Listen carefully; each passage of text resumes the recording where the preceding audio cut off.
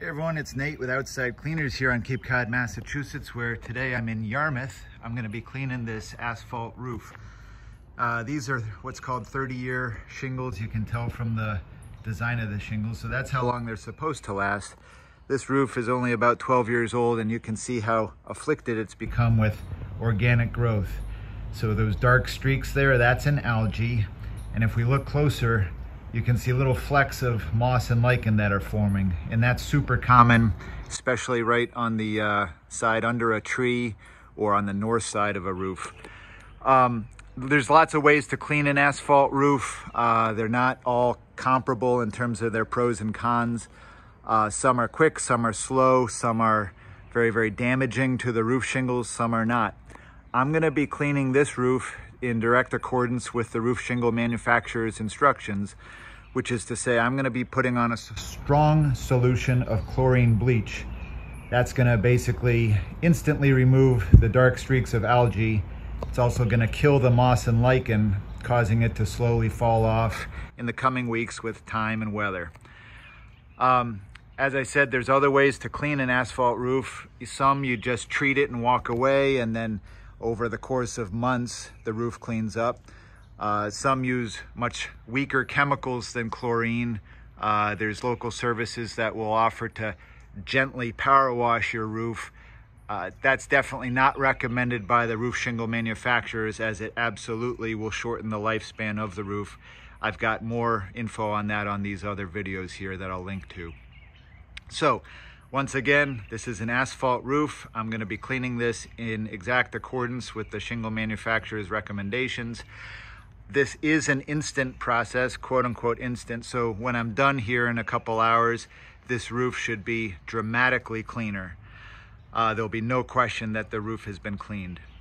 Now, they do make synthetic fragrances that a lot of roof cleaners add to their chlorine solution so that it smells like lemons or flowers or whatnot. I don't like that because I've seen that attract bees, and then you look down and in your puddle of discharge, there's a bunch of dead bees. I think that's a bad idea. So I'm using chlorine. It's gonna smell like chlorine. And then in a little while, that smell's gonna fade away. All right, well, here's the process. Enjoy the view.